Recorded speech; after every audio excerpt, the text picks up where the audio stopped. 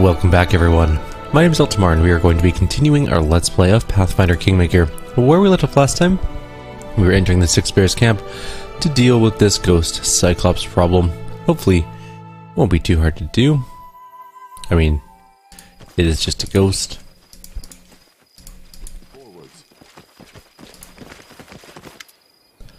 Amiri, you little thief, mortal fool, interfering in the affairs of eternal beings. It's time to return what was stolen. Shove it. Amiri throws the sword at the ghostly giant, who catches it and gazes upon it, twirling it in its huge palms. Fine work. You surprise me, mortals. Your life is but a breath in the wind, a snowflake in a hurricane, but nevertheless, you can at times create something that will last for the ages. This sword is even finer than the one that was stolen. Who are you? My name is Fionn. Once my brother Ken and I were powerful rulers of the First World. Together we were nearly equal to the eldest, but not quite. Eternal, serene life in our land was not enough for Ken. He wanted more. He wanted to become equal to the eldest and conquer new lands. First he began to devour our subjects, drawing on their strength, and then he tried to do the same with me. As punishment, I banished his soul into the sword, which later fell into the hands of Amiri. Why do you need the sword? It's the prison of my beloved, hated brother Ken, the murderer of my family and friends, a ruler who dreamed of great power, but instead destroyed the people he ruled. You nearly released Ken by breaking the sword, and he may yet free himself if the sword is not sealed, but do not be afraid, mortals. We have everything here for the ritual that will seal my brother in the sword forever. How did this sword end up in Amiri's hands? My brother was very powerful. When I imprisoned him in the sword for his crimes, I created a very dangerous artifact. With sweet lies, the sword persuaded my servant to plunge it into my body. It drained much of my energy, turning me into this pitiful creature you see before you, a ghost, a shadow of my former greatness. My brother, in turn, used his power to escape into your world, but in this, he outwitted even himself. Our strength is linked to the magic of the First World. We are far less powerful here than we are on our home plane. Once here, the sword lost its strength, even its ability to speak. It did not bring happiness to the giant who found it. It did not bring happiness to Amiri, who looted the giant's corpse. Having broken the sword, you nearly freed my brother, but now we shall seal it forever. Why do you haunt the Six Bears tribe? After I was struck down, a treacherous spirit fled with the sword to your world. Powerless, a shadow of myself, I followed it, for I could not allow its prisoner to break free himself. I found the body of a giant who once possessed the sword. I found the bodies of the barbarians killed by Amiri. I walked invisibly among the tribes, listening to their speech and tracing their thoughts until I learned of the sword's fate. I demanded that the Six Bears tribe find the thief. This was only fair, for the sword was stolen by one of their own. I would have it returned. If only Amiri had listened to me at our first meeting, much trouble could have been avoided, but even immortals cannot rule fate. Everything happened as it happened, and now the sword is in my hands. What will you do now that you have the sword back? I will not avenge your theft. I never desired revenge. I only wanted to ensure my brother imprisoned in this blade would never break free. I once thought of returning him to the First World would be sufficient, but now I realize this would not be enough. There's only one way to be sure. I will cast a spell of imprisonment once again, this time on myself. I will place into the sword all my strength, which my poor brother so craved, and thus I shall share eternity with him. The sword will become our common tomb. After that, Amiri, you may keep the sword yourself, but not before the ritual is over. What happens if you don't seal the sword? My brother will free himself. He is an endless storm, greedy, cruel, unpredictable. He will do great evil, and he will start with Amiri and her tribe. He remembers you well, but I cannot see his mind. Perhaps he'll seek revenge. Perhaps he'll become his plaything. Either way, you will not survive. Let's begin the ritual. The giant brings the sword to his lips, whispering a spell. A stream of light flows from him into the blade, already transparent. The ghost becomes barely visible. The end is near. There's almost nothing left of me. I am the shadow of a shadow. I am dust and ash. My power, my immortality, I give everything to imprison my brother forever. There's only one thing left. The giant hands the sword to Amiri. To finish the ritual, the sword must be plunged into the heart of a chieftain. I would give my own heart, but I no longer possess a living body. However, there's another chieftain here. Do this, Amiri, and let eternity come to an end. Nylek comes forward. Fionn spoke truly of the threat of his brother's release. I must protect my tribe. Do it, Amiri, I'm ready. Akaya pushes her away. Step aside, girl. This tribe needs you. Hey, you evil spirit. A former chieftain is still good enough, right? The ghost nods, and Akaya thrusts himself forward. Come, girl, strike. At least I'm still good for something. Amiri falls back, turning pale. No, I won't do it. She turns to you. What is this? What should I do now? Sacrifice Akaya. Let him die with honor. Akaya steps towards Amiri, his back straight, his chin held high, looking hard into her eyes. Do it. Valerie lowers her head. He may not have been a good person, but in the end, when it mattered most, he acted as a worthy ruler. With a deadpan face, Amiri swings her sword. That's it. You're using the wrong sword, by the way. Oh well. Amiri kneels before Akaya's body and reaches down to close his eyes. Rest in peace, you old piece of crap. After all, you were a real chieftain, at least at the end. Approaching you, she grins crookedly. Well, chief, now I'm done with 6 bears. All my debts are paid. Now you are my tribe. I go where you go. Well, we got the sword, I guess. Akaya's Honor is what it's called. It is an oversized +4 frost bastard sword. It is not actually all that good, to be honest, compared to what we're currently using. Our current sword is vastly better than it. So, we'll probably just end up selling Akaya's Honor, honestly. That sounds kind of horrible. Actually, I don't think we can. I think it's actually just stuck on Amiri's body. It's her now permanent weapon, so... yeah. That is the end of the quest, I guess. Let's talk to Nyluk, see what she has to say. Amiri, that was my duty. Enough complaining. Your duty is to take care of these dumbheads. Without you, they won't survive in the south, and you can't go north anymore. The old fart volunteered for it, finally did something good in his life. Give him a good funeral. We will. Nyluk, you did not hesitate to sacrifice yourself to save the tribe. That's the act of a true leader. Thank you. It's an honor for me to hear your praise. A time of great change is coming to your tribe. Everything changes. It's foolish to believe we can hide from the whole world in our icy mountains. We pay dearly for pretending that time doesn't touch us. I'm afraid the other tribes will pay even more. What are you going to do next? Let's go back to Numeria. We're not used to change. Even there, everything seems strange to us. But Numerian Khelids are not so different from the northern ones. We would not survive here in the River Kingdoms, even with your protection. Alright, bye. Desna bless you. Look after Amiri. I definitely will do that, for sure. Alright, we have other side quests to do. Other companion quests. We have at least 2 other companion quests. Actually, I think we have 3 other companion quests to do. Oh, there's a bunch of loot here. I want to collect it all. What do we get? Okay, so they're not very good. Whatever. +1, +2 stuff. Nothing special. Alright, we're done. I think Amiri's companion quest for good. Probably.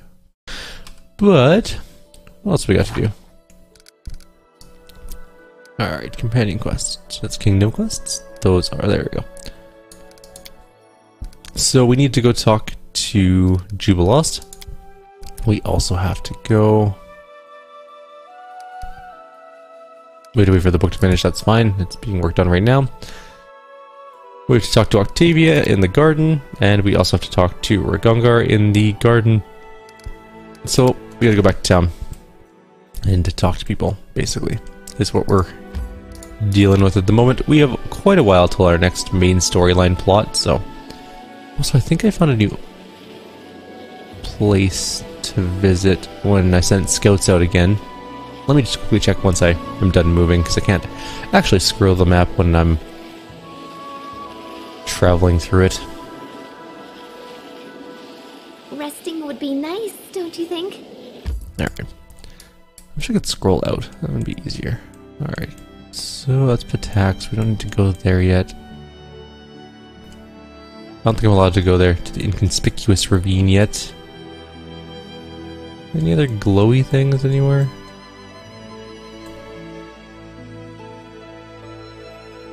We also have a couple of quests. Oh, we have to do Magical Prison. That reminds me, we can actually search around this area. Later on, we'll go back to Patax and just kind of wander around his wilderness. And down here, probably. Try and find some of the monsters we need to fight. I wonder if I can go this way, past the river bend. Like if I go Patax and then this way? It's possible we can do that. We'll try that too. But for now, we are going into town. Are we fatigued or anything? Yeah, we should probably rest. We'll just rest really quickly. And then we'll go talk to people.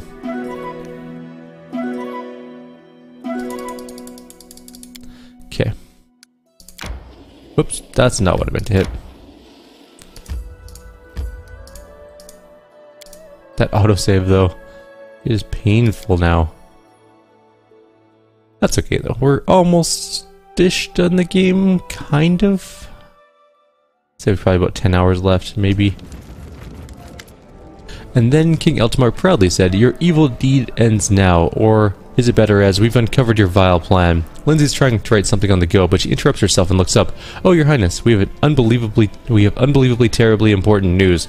We managed to find out, discover, invent..." "Well, here," she points to the storyteller. "He'll tell you."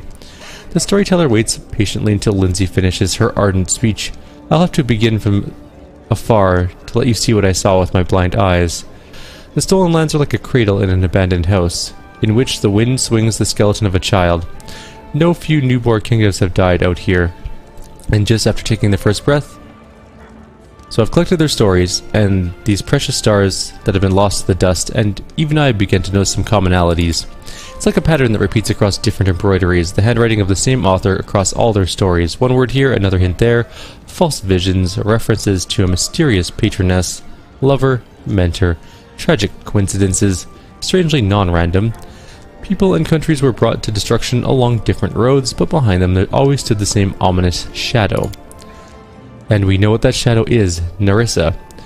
The name sounds ominous even in the mouth of the restless bard, an evil nymph who sent monsters to our land, and did all that stuff to Tristan, but that's not even the most important part. Most importantly, if you help us a bit, we can get her. Let's start from the beginning. How'd you even come up with this? Well, it all started with the fact that I really wanted to listen to the storyteller's stories. I've been following him for a long time, and I asked him about some of our adventures, and sometimes I just sat beside him and we chatted. Finally, after I told him about the defaced sisters and all the horrors of the abandoned castle, he noticed that the story seemed strangely similar to the ones he'd heard before. What you gonna do? The bards know how to send messages through dreams. I try not to use it. For some reason, people get mad when I appeared in their dreams to read my new poems. Well, the storyteller came up with a ritual based on that spell. We collect everything connected to Nerissa, everything, starting with her every track in the abandoned castle. After gathering everything, we'll unite his ability to tell stories with my ability to travel into dreams, so we'll be able to enter Nerissa's dream. It's a pity that we don't have the amulet with a string of hair that Nerissa gave to you before the battle with the Stag Lord. You know, back when she was pretending to be a poor suffering nymph. With that, we could have finished all the preparations much faster and easier. What will we achieve by this? We will learn all her evil secrets. The ritual will let us see her hidden thoughts and dreams. Well, theoretically, it's not like anyone's ever done this before. It can be dangerous, the storyteller says quietly. In dreams, monsters are more terrible than we meet in the real world, but I urge you not to neglect this chance, King. You're opposed by a powerful enemy, one who has destroyed dozens of kingdoms and empires. If you do not meet her face to face, do not discover her weaknesses, your country will end up as just another one of my stories. Okay, go for it. Come to me after we finish preparations, and remember that I cannot send anyone except you and Lindsay into Nerissa's dream world. Whatever you have to face, you will have to overcome together, and the path will likely be difficult. Of course it will. Alright, so we'll deal with that later. Alrighty, sorry about the quick cut there, just had a bit of a cough. Didn't want to leave it on the video. Let's go talk to Ragongar and Jubilost and Octavia. I thought we should have talked to Jubilost first because he was in the throne room, but I wasn't thinking. Oh well, we'll go talk to the other two first, and then we'll go talk to Jubilost. Oh, stupid. Why do you need to... No, autosaving is good. We should not complain about autosaves. They save us a lot of times. If I were Octavia... Oh, they're over there. Come on. Are you not going to walk up there? There we go. Alright, let's talk to you first. Ragongar stands beside the tree, gloomily looking out on the city below. Ah, there you are. Well, we found my tribe. Now we just have to go have ourselves a friendly chat. Tafar clenches his fists. And what about Octavia? Did you learn anything about her family? We did. Turns out she's... No, I'm shutting up. That's her news to tell you. How'd you find out? Well, it's another story entirely. We looked through Janusha's books for a while, found where he bought us and from whom, who helped him. We got all we could from them, but checking up on that information would have meant traveling across Numeria and half the river kingdoms. As you might recall, it wasn't exactly quiet there at the time. Not that it ever is, huh? But, you know, we'd never leave you to clean a mess like that yourself. We ended up hiring a pretty brave crew, headed by a good scout. We can't do everything ourselves, right? They pulled some strings, followed some leads, and figured out everything for us. Well, almost everything. The most important parts, Octavia and I will find out for ourselves when we pay our families a visit. So who's your tribe? The sewer rats. Wait, no, that's not it. The crab place? The threadbare moles? Man, I just can't seem to remember. Oh, right, the dung pigs. He gives us a lopsided grin. Fine, fine. They call themselves the Sharp Fangs, and for good reason. Rugungar grins, displaying his teeth. Smaller than an orc's, but still large and sharp. They have kids with orcs to strengthen their blood. Not bad, huh? They breed themselves like pedigree cattle. So I've really been sold twice. First by my orc so of a mother, who took some gold to push me and my brother out, never to see us again. Then my father chose which of us to keep and which to sell to the slavers. Treated like animals my whole life. I'm surprised I'm not barking on all fours. They tried to turn you into an animal, but you kept your humanity. That's something to be proud of. Huh, true, you can't break Rugungar. Okay. Alright, let's go meet your tribe. Octavia, you're up. Octavia pensively fiddles with a small metal trinket while she waits. It takes her a moment to notice as you approach. Oh, hi. It seems we haven't been properly introduced. Allow me, Octavia della Fiorni, heir to a noble title, a family manor, even a coat of arms with a motto. With a sad smile, Octavia shows you the trinket she's playing with. It's a fibula, decorated with a coat of arms, a butterfly and an arrow. At the bottom you see the motto, "Serve solely my conscience." So you're from a noble family. I could hardly believe it myself, but there's no doubt I'm the missing daughter of Marchioness della Fiorni. Missing, that's what they're calling it. How did you discover this? It took a lot of work. After going through Janusha's ledgers, not only do we find information about our purchase, we found a wealth of other data as well. Connections, suppliers, meeting places, but tracking it all down ourselves would have required crossing half the river kingdoms and all of Numeria, and we couldn't abandon you. So we did the boring but practical thing like kings or their entourage might do. We hired a team of sleuths to follow the trail, and they found everything: who bought us, who we'd been sold to, and where we're from. Finding my family was relatively easy. The Marchioness was already looking for me herself. They just needed to put a few pieces together to realize I was the missing heir of the Della Fiorni family. On the other hand, Reg's tribe had to be found with a looking glass, but it's no matter. We certainly paid them well for their trouble. Where do we find their family? There isn't one, really. The Della Fiorni family was waiting before I was born. My mother's the last one. She's living in Pitax in a small house. I'm going to pay her a visit. I'd like you to accompany me. As you wish, Your Excellency. It would be an honor to serve you on this excursion. Octavia looks at you, confusion written across her face. At first she seems a little offended, but a moment later she's bent half with laughter. Excellency? Oh, I can't. My Excellency. A high-born Marchioness of the highest rank. Whew. Octavia wipes tears of laughter from her eyes. Don't make me laugh so hard. Just look at me. Devils take me. What kind of Marchioness am I? You don't think I'm going to Pitax to inherit a title, do you? But thank you anyways. Title's not important. I just want to see my mother. Alright, let's go talk to Rugungar, Jubilost, and then we'll head out. We'll take along our 3 lesser characters. They're not lesser. Jubilost is actually a really powerful character, to be honest, with his alchemy, and so is Octavia. And Rugungar, they're all pretty decent characters, but... what am I doing here? Nothing here. We'll deal with that later. It's early in the morning. I'm having a little trouble braining, apparently. Here we go. Jubilost. Jubilost raises his head and closes his notebook. Ah, it's you. How can I help you? I found Gunnarson's book, the one we were looking for. Let me see. Jubilost stares into the pages. It's a good thing I'm not a follower of Shaylin, or I'd throw this thing in the fire right now and draw the deity's wrath. Just look at this language. Shivering, she clung to my shoulder and whispered, Willis, you're my only hope. Only your well-developed adventuring skills, your daring mind, merciless eloquence, and shameless courage can save a poor girl like me. But I digress. We need something that's 5th in 10. Obviously it's about the 5th adventure from the book. The name of the chapter is In the Corner of the Tavern. Sounds like a place, but which tavern is it? The nearest one? And who or what should we look for there? Wait. We know the place, the tavern, and a number, 24. You reasonably assume that 24 is the day of the month. We have a time and a place. I propose we meet at the Capital Tavern on the next 24th and see what happens. What day is it? It's the 11th. That's a bit of a journey. Alright. Well, we're going to make our way to do Rugungar and Octavia's quests. At the very least, Rugungar's quest. I don't know if we're allowed into Pitax. We'll find out pretty quickly. We're going to take along... wish I could just not bring along our main character. We need our tank. I guess we can drop Lindsay for now. And if I have to choose currently between... no, we need Knock Knock. He's got the skills. He has all of our lockpicking and stuff, so... I guess no, we're bringing Octavia. She has lockpicking. But... this is such a toss-up. Amiri hits harder. Kind of. We'll bring Knock Knock. It's fine. And then we need you, and you, and you. I'm also going to level them up really quickly, and then we'll just kind of restart the video when we reach Ragongar's tribal area. We'll be back shortly. Alright, we're at the Sharp Fangs tribal camp. We rested. We have our B team with us. All leveled up. More or less capable of doing stuff. I actually have never used an alchemist, to be honest, so this is going to be interesting. Looks like everyone's dead. Mostly dead. It's looking grim for the Sharp Fangs camp.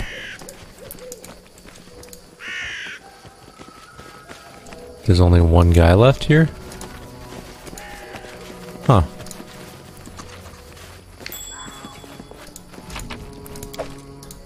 Garbage loot. Alright, let's talk to Ingid, son of Shatara. In the dry grass, you can barely make out signs that people once lived here. Burned bits of tents, rusty swords, rain-washed bones. An old half-orc is the only living soul among the desolation. Wrapped in a charred mantle, he sits on the ground, devouring a raw rabbit and tossing bones to a dog lying at his feet. He squints as you approach, but he doesn't reach for any weapons. Who's there? No one comes by here anymore.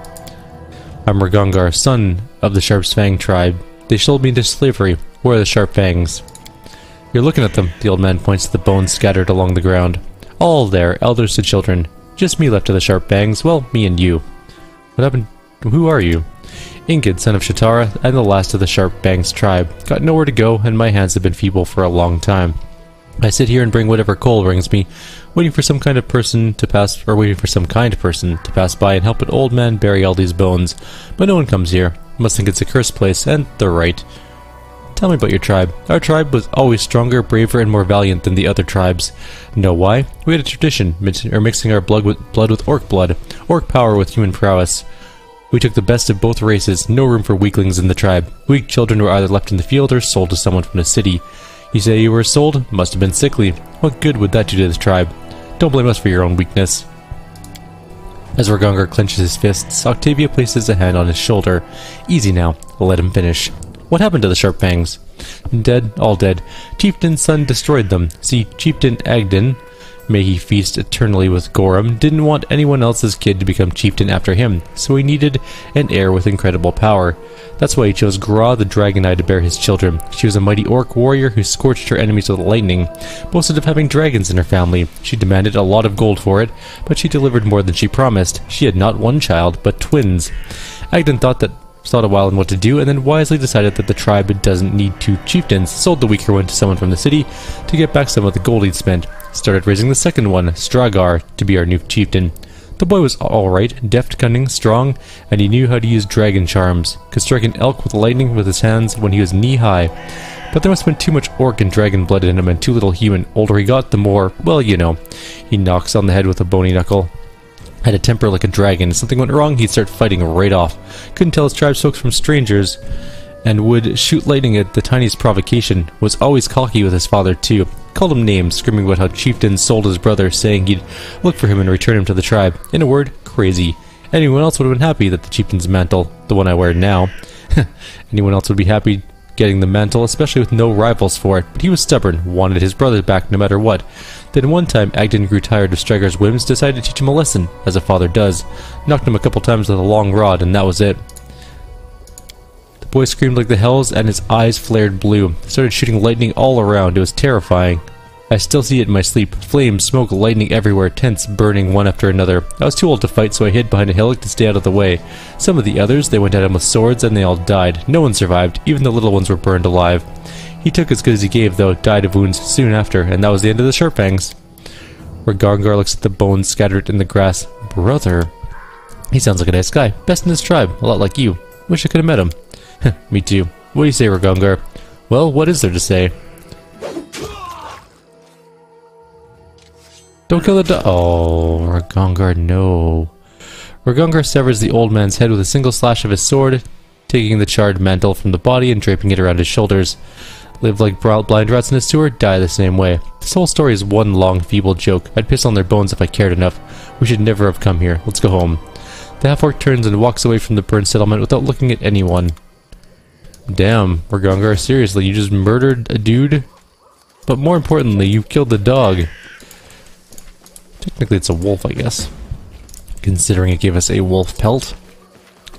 Wait, why did he leave the group? Well, I guess we're gonna go do Octavius' quest without him, because I don't really care to bring him back, to be honest. He's not really all that important to our group. We'll just swap in somebody else in a moment. Probably Amiri, who we can actually bring back now.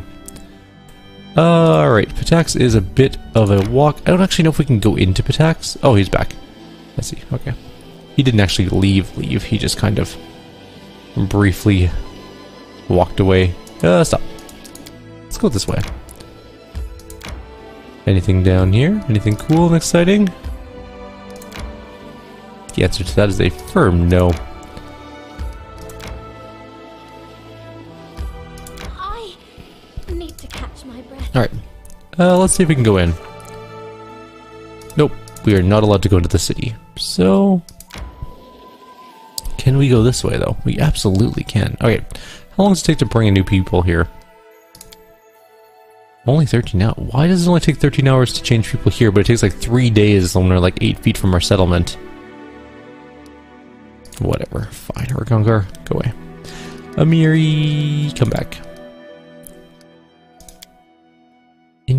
Well, actually, you know... oh, we should have just done both people. Sure, fine. We'll get rid of her as well, because what's the point of bringing her along? We can't even go into Patax, so... Ooh, a Giggling Hill. We do need to go to the Giggling Hill. It is part of this mysterious shrine quest.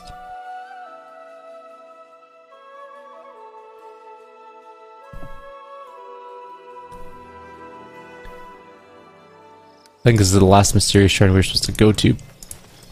I also hear a portal. Or maybe this isn't the place that I'm thinking of. Yes, it is. It totally is what I'm thinking of. It's also a place where we can go to the first world, but... which one's this one? Hang on.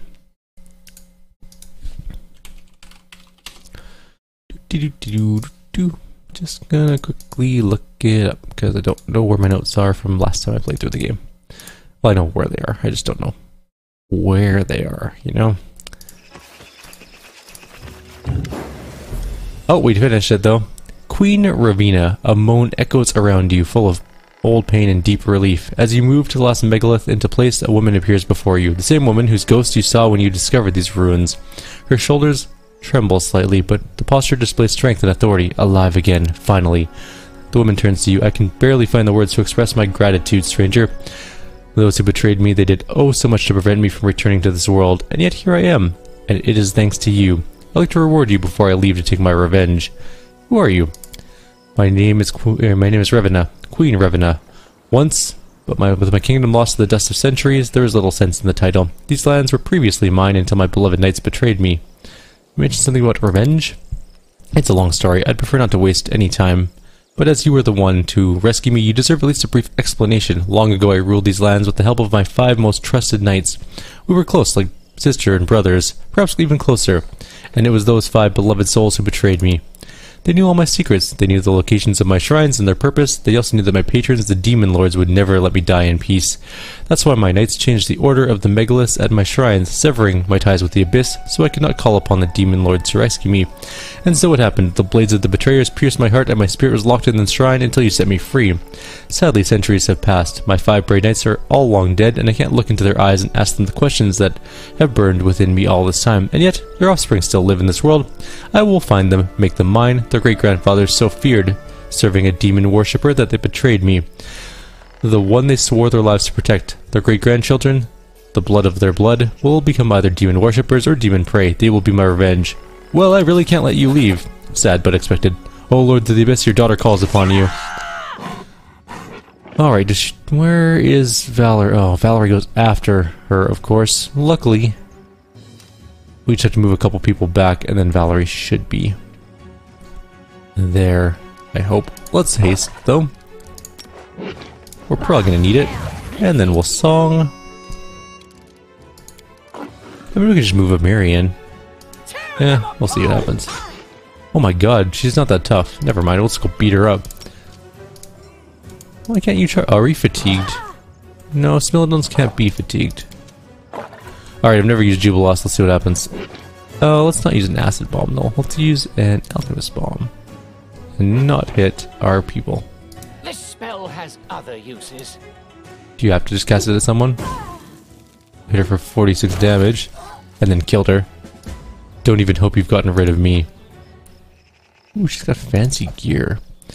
Alright, she has Revenues. Well, let's look it all up.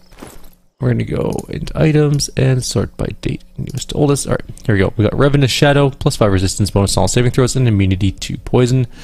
DR10 Cold Iron and Good. Strength and Dex Belt, +4. Heavy Armor, Full Plate, +4. Adamantine. Heavy Shield, unidentified. Interesting. And Revenus Kiss, +5. Bastard Sword, Adamantine as well. Other than the shield, which we don't know. Interesting. Well, we killed her. It wasn't really all that hard. But she's now dead. I don't remember doing the 5th of those things, though. Maybe we did and I just don't recall it. We're gonna quickly do this first world thing. Hope it not fight back. Best time to fight. A bunch of red caps. Like a lot of red caps. Alright, let's do this thing. We still have haste, so... That red cap savage has just the most hit points. Oh god, stop hitting Knock Knock. We need to cast heal on Knock Knock so he doesn't die. Is that heal? Yes it is. Alright, he's fine. Alright. Why do these rowdy savages have so much health? Like, just a monstrous amount of health. Knock Knock used to lighting enemies on fire first.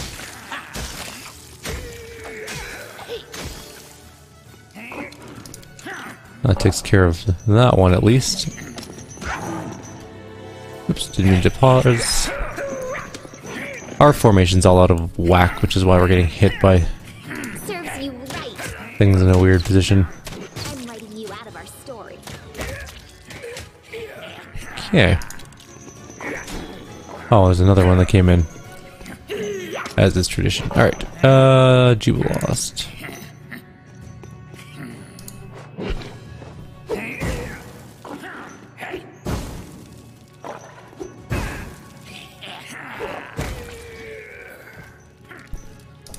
Can I throw more bombs? No. But I killed one, so good enough. Valerie's turn finally. Let us strike as one. And a Miri. I'll take the AO from that one, it's not a big deal.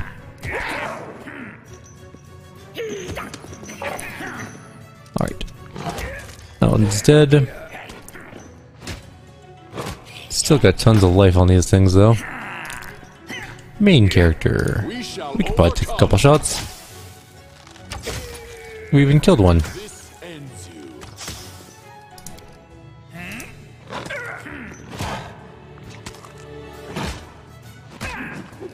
We should probably fix our formation after this. We'll 5-foot step because we want full round attack. And Knock Knock just killed it. Knock Knock's damage is pretty insane nowadays. With 8 attacks around with haste, it's pretty good. Alright. We killed them all. Let's quickly take a look at our formation. Knock Knock should not be front. Under any circumstances at all, really.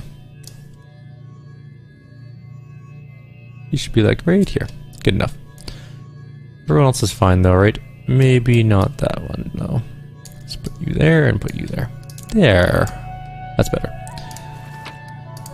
I'm just gonna collect all to make it easier for us. Let's take a look around. So we killed some red caps. There is a corpse, which has a scimitar, Thundering Claw of the Bear God, which is actually a pretty decent scimitar, and Amulet of Agile Fists +4. And that's it for the Giggling Hill, it looks like. Pretty small area, but we did kill a Revna, which is kind of neat. We are going to end the video here though. I think we're a little bit over time honestly, but whatever, it's all fine. Like always, if you have any suggestions or comments, please leave them below. Otherwise, I'll see you all in the next video, and we will continue on our side questing, I guess. We're kind of waiting for the 24th, so we're just going to kind of look around the area and see what we can find in terms of things to do, since we can actually explore Pitax now.